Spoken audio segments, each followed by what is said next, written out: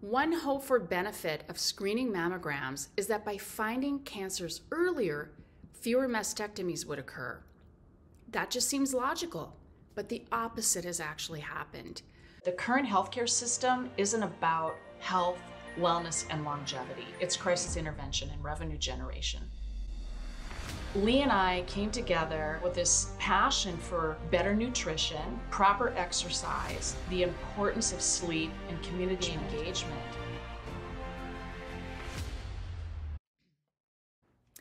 Ladies, we have all been told to get your mammogram. Screening mammography has become an unquestioned public health imperative. But does this actually make sense? Consider what I have to say, and then you decide if you want to have a screening mammogram.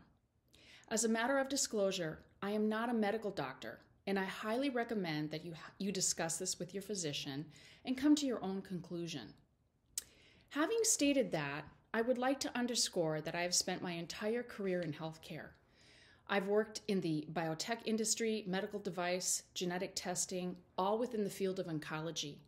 I also have experience in revenue cycle, and I am a former licensed health insurance broker. Lastly, I've been privileged to work with the Concerned Actuaries of the United States and recently co-authored a paper with 2 members that was published in the ASCO Post. That's the American Society of Clinical Oncology. I do want to highlight that my opinions are just that, and they do not represent any past or current organization, whether public or private, that I may be affiliated with. Now that we've got that underway, before I begin, I would like to provide some clarification on terminology. Today, I am discussing screening mammography and not diagnostic mammography. So what's the difference? A screening mammogram is done in asymptomatic women looking to detect cancer before it's clinically obvious, with the hope that early detection will improve patient outcomes, or restated more bluntly, prevent early death from breast cancer. Diagnostic mammography is a different kettle of fish. These are done when there's a specific problem, such as when the patient or doctor feels a new lump. A mammogram in such circumstances would be completely appropriate. Today, I am raising questions about the utility of doing screening mammograms on patients with no symptoms or physical findings to suggest the presence of breast cancer, rather than on those women that have symptoms or physical findings that could well be due to cancer. Now that we've made that clear, it's time to get some perspective. Generally accepted numbers are that screening mammography will prevent 1 breast cancer death for every 1,000 to 2,000 women screened on an annual basis over the course of 10 years. In other words, it reduces breast cancer death by approximately 20%. Wow! That sounds fantastic. Again, it's time to get perspective. What that means is that during the screening period, rather than 5 in 1,000 women dying of breast cancer, 4 will die. Restated, you have at best a 1 in 1,000 chance of preventing a breast cancer death. Meanwhile, lifestyle changes, such as a whole food plant-based diet, could conceivably reduce your risk of cancer from even occurring in the first place. Dr. Christy Funk, breast surgeon to the stars, and by the way, an advocate of screening mammography, has stated in her book, Breast: The Owner's Manual, which I highly recommend. She states that with improved lifestyle measures, we could eliminate 50 to 80% of all breast cancers. Now, these are relative terms, but regardless, they're significant. 1 in 2,000 deaths prevented versus eliminating up to 80% of breast cancers from even happening in the first place? In my opinion, we should be focusing our public health initiatives on teaching women how to prevent or minimize your chances of getting breast cancer in the first place, rather than creating a false sense of security with mammography. Did you know that Asian women typically only have about 20% of the breast cancer occurrences compared to Americans? And this is likely due to the Asian diet being plant-based compared to the meat and junk food heavy American diet.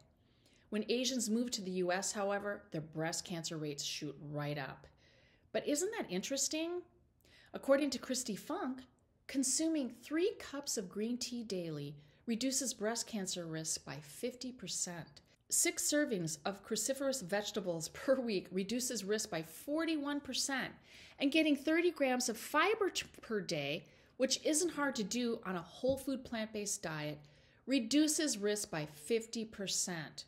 A mere half of a lowly button mushroom daily reduces breast cancer risk by 64%.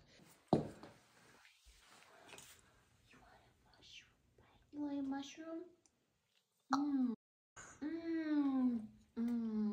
You want mushroom bite? No, he don't like mushroom. Imagine the sense of empowerment that is accompanied by adopting a better nutritional approach to your health by incorporating cancer-preventing plant foods. Hypothetically, reducing your risk of breast cancer. I also love the idea of agency.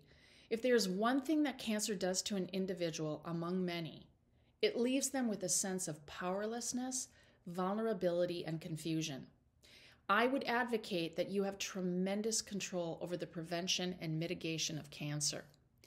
So then why is mammography a public health imperative rather than focusing on getting people to eat right? As the saying goes, the answer is money. What's your question? Cancer is big business. Mammography is an $8 billion per year industry. There's no money in prevention, only in treatment. There's big bucks in surgery, chemotherapy, and radiotherapy. To be clear, early detection is not prevention. Mammography is a revenue generator for the healthcare system in 2 ways.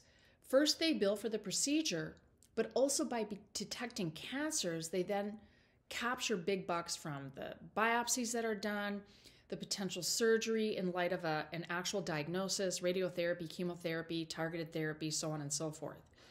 Granted, although screening mammography may slightly reduce the risk of breast cancer death, there is no clear benefit to overall mortality.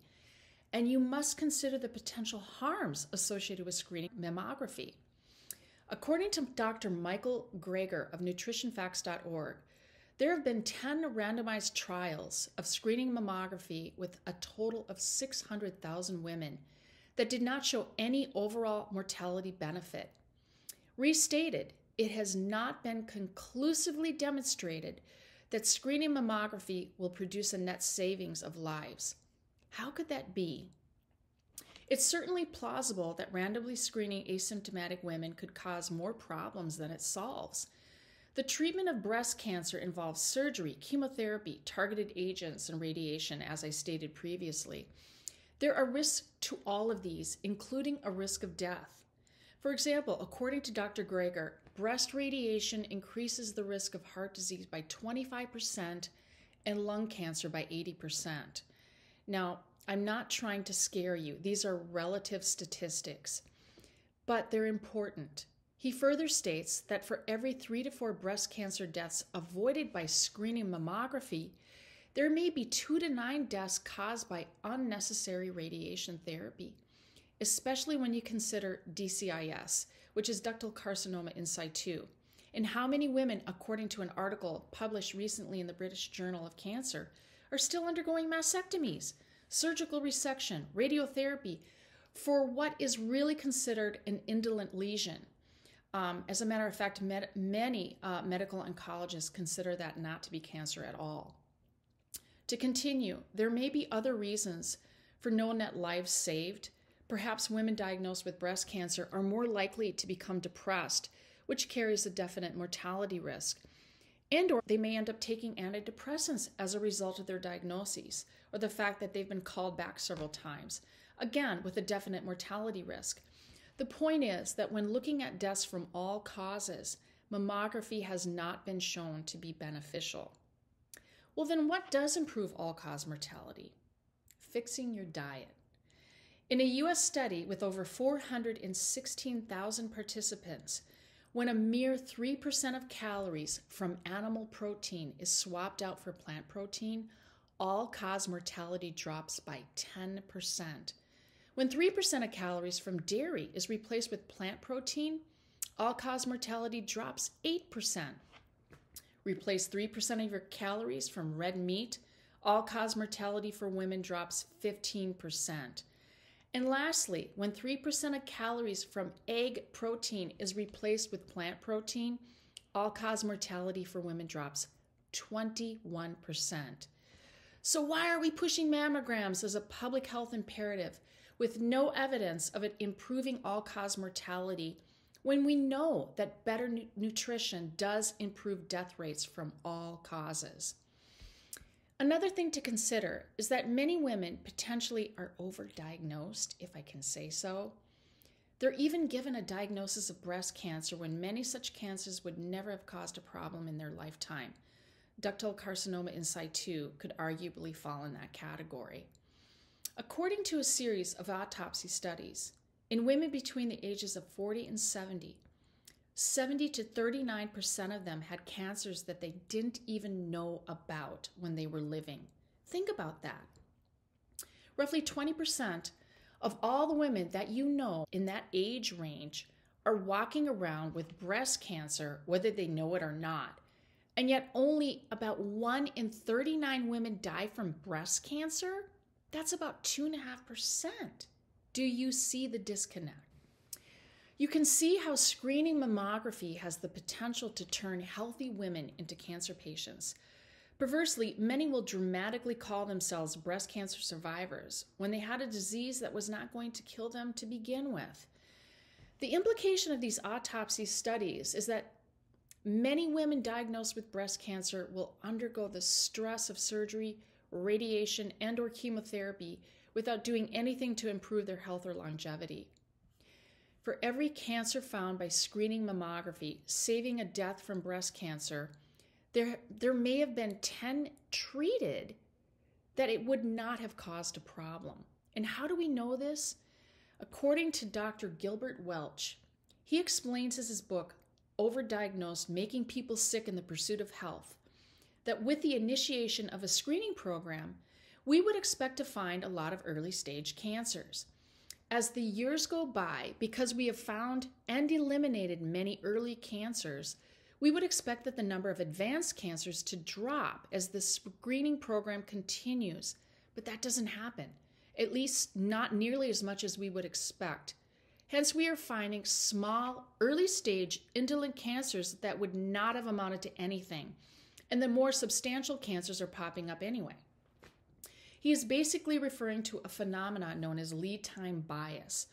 Lead time bias basically skews survival statistics, making it appear that we've extended survival, when in fact we have simply diagnosed a cancer or disease earlier.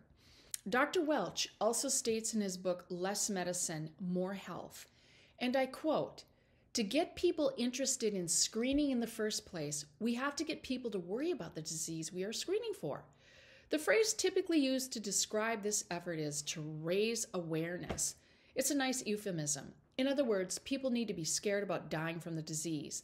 They need to be made to feel more vulnerable. You may not consider that a harm, but remember, health is not just a state of physical being, it's also a state of mind. It is more than ironic for a healthcare system to scare people about their health, particularly when we know that doing so can adversely affect their health. Close quote. I would underscore his message here with the fact that people are encouraged to fear breast cancer when the power of screening to actually save lives is paltry at best. When framed in this way, the very morality of pushing screening mammography becomes suspect, in my opinion. The Cochrane Collaboration is a not-for-profit, independent international organization based in Denmark that reviews a variety of medical issues with the input of 50,000 international reviewers. These are statisticians, MDs, PhDs, purportedly functioning without the input of commercial interests. They have reviewed the utility of screening mammography, and in a nutshell, they recommend against it.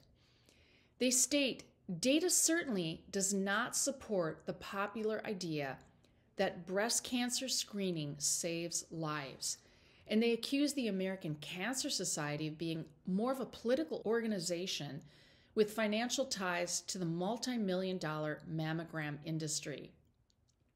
From their website, Assume that screening reduces mortality 15% and the overdiagnosis and overtreatment is 30%. For every 2,000 women screened for 10 years, one will avert breast cancer death, and 10 women who would not have been diagnosed without screening will be treated unnecessarily. Furthermore, more than 200 women will experience significant psychological distress and uncertainty for years because of false positive findings. Remember, the Cochrane collaboration has no financial skin in the game and are giving an unbiased opinion. Listen to what Dr. Peter Gotzsche says in his 2022 interview with Dr. John Mcdougall. And now I'll tell you a little about mammography screening. I published a paper 7 years ago where I summarized our own research and the research of others and concluded that mammography screening should be abandoned. It should be stopped because it not only doesn't work, it's actually harmful. So I will now explain why it is harmful. First of all, as every citizen understands, if screening for cancer is going to have an effect, you must find cancer in earlier stages when you screen for it, before it has metastasized, compared to if you do nothing. And what happens with mammography screening? You don't find cancers earlier. There are several studies of this, and one of them looked at tumor size. If screening is effective, the tumors should be smaller. But those that are 2 centimeters or larger, I know that you use inches in the States, it's a little less than 1 inch. They are the same in occurrence in the screen group as in the control groups. And if you look at those that are advanced, that have metastasized, then again, there is no reduction in number of cancers that have metastasized when you screen. This means that physiologically, biologically, mammography screening cannot work. I hope that you're enjoying this video on why I refuse to get a screening mammogram. I've certainly learned a lot researching this topic. And I know these issues can be very confusing. And on that note, to expand upon the clip of Dr. Gotzsche's interview with Dr. Mcdougall, not only is the detection of small, indolent, non-lethal cancers a problem, screening mammography has never been shown to decrease the rate at which women present with metastatic cancer. Think about that. Screening mammography has never been shown to decrease the rate at which women present with metastatic cancer. Now, one would naturally assume if we're catching earlier cancers, we should see a drop in the rate of late-stage cancers that present. And unfortunately, that's just not the case. At least the statistics just don't hold that up. Dr. Welch points out yet another problem with screening mammography. One hope for benefit of screening mammograms is that by finding cancers earlier, fewer mastectomies would occur. That just seems logical, but the opposite has actually happened. The number of mastectomies has actually gone up, not down. And why is that? Well, many women are so fearful of the cancer that screening has detected that rather than opting for a limited resection, they have the entire breast removed and may even have both breasts removed in the hopes of eliminating their risk of ever getting breast cancer again. Did you know the 30-day mortality from a mastectomy is 0.25%? That's 1 in 400 women will die from the mastectomy. And remember, at best, screening mammograms will prevent 1 death in 1,000. Some women, you could say, are literally scared to death. As I mentioned in this video, it's proper nutrition. That's the key to longevity and a robust health. And on that note, we encourage you to download our free whole food plant-based quick start guide for lasting weight loss and robust health. It's a tremendous resource filled with tips and useful links to the very sources that Lee and I utilized when we became whole food plant-based. It's really designed to help you jumpstart your whole food plant-based journey. And thanks again for joining me today. The Swiss Medical Board has also stated, from an ethical perspective, a public health program that does not produce more benefit than harms is hard to justify. Now, while this board is not a government agency, the same can be said for the U.S. Preventative Services Task Force, which recommends, well, at least did recommend screening mammographies beginning at the age of 50. I think now they've resorted back to the age of 40. And at that time, when they were recommending screenings at the age of 50, it was in direct contradiction to recommendations that were made by the American College of Radiology, which has always recommended screenings at the age of 40. Other professional organizations have recommended 45. My point is, there is a plethora of professional associations and organizations, all of which come out with their own guidelines and protocols, not only for screenings, but for treatments as well. And some of these professional organizations may even contradict recommendations by the NCCN, which is the National Comprehensive Cancer Network. And then you have to consider that each institution, be it the Mayo Clinic, MD Anderson, they all have their own specific protocols in place for treatment, which unfortunately are largely driven by revenue. Yeah, I'm saying it. That should make you sick to your stomach. Dr. Daniel Kopens is perhaps the most highly respected mammography expert in the world. He literally wrote the textbook that Lee read during his radiology residency. Dr. Kopens clearly is biased in favor of the $8 billion a year screening mammography industry and argues in favor of the continuation of screening programs. In the May 15, 2015 online edition of Aunt and Minnie, he argues that mammography prevents breast cancer deaths. Indeed, he likely is correct. He uses a conservative estimate of 10,000 breast cancer deaths averted in the U.S. yearly. By the way, for perspective, according to the CDC, there are slightly less than 3.5 million deaths annually in the U.S. from all causes. What he does not address are the deaths that may actually have been caused by mammography. Like many medical interventions, it is not enough to focus on the upside without the downside. In this paper from Oxford University, no less, there's an amazing data showing a mortality paradox with increased breast cancer mortality in years 3 to 10 of screening initiated in women between the ages of 40 and 49. Why this is so is not clear. It is not until year 16 of screening that there is a modest 9% reduction in breast cancer mortality.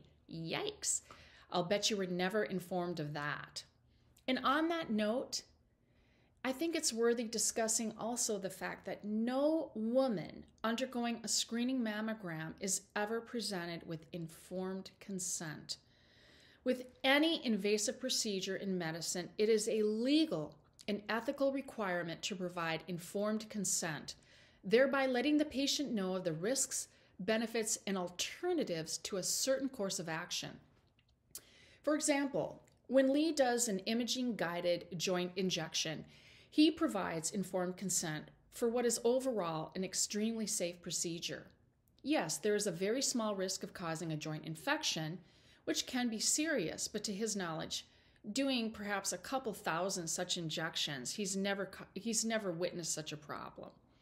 And although mammography is not invasive, it certainly poses risks that should be disclosed via an informed consent. So how many women undergoing screening mammography get called back for further imaging? It's about 3 to 12%. Lee deals with these patients and can attest to the fact that many of them are scared senseless when they're called back.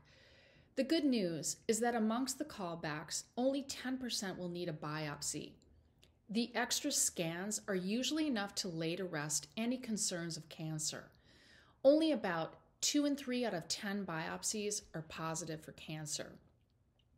In general, over the course of 10 years of screening, about 49% of women will be called back at least once for further views, with all of the stress that this entails. And that's actually not a number I'm comfortable with. If 1 in 1,000 to 1 in 2,000 chance of mammography saving your life from breast cancer is worth it, then you must accept that you may have to deal with the stress of being called back. I personally was called back from a screening mammogram a few years ago for a microcalcification in my breast. I ended up getting a stereotactic biopsy where I felt honestly like a cow in a stanchion. It was incredibly uncomfortable. I did lose sleep over this.